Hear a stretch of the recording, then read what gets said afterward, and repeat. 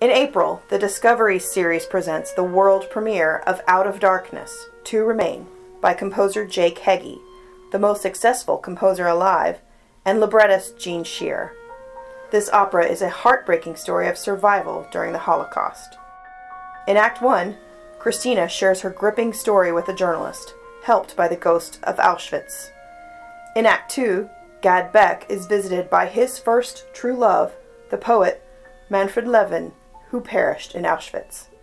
Out of Darkness is presented in collaboration with Theatrical Outfit and features Maria Kanyova and Tom Key. This story of love, loss, and survival stands the test of time.